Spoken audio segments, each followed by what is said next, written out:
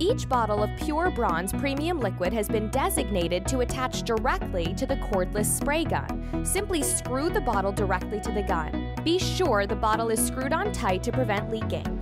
In your sink or on the curtain of the spray tent, pull and hold the trigger until tanning product is spraying. The spray gun is now primed and ready to be used.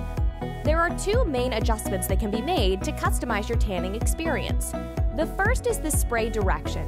If your preference is to have the spray come out in a vertical up and down pattern, make sure the nozzle cap has been adjusted so that the peaks of the cap are side to side. Adjust the peaks to up and down if you prefer a horizontal spray pattern. You can also adjust the amount of liquid being sprayed by adjusting the dial directly over the spray trigger. Once your setting has been established, simply point, pull the trigger, and spray. Ideally, you'll want to keep the spray gun 12 inches from the body when spraying.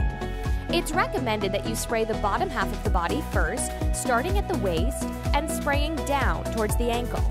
Do not spray the feet directly and release the trigger once you get to the ankle area. Rotate around the legs until they're completely covered. Once the legs are done, it's time to do the torso and arms. Spray from the neck down to the waist, releasing the trigger each time you get to the bottom of the spray run.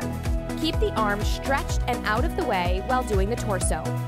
Once the torso is complete, spray each arm starting at the shoulder and moving to the wrist. Do not directly spray the hands. For the face, it's recommended that you start on the left and go to the right side, making quick up and down strokes while keeping the trigger depressed the entire time.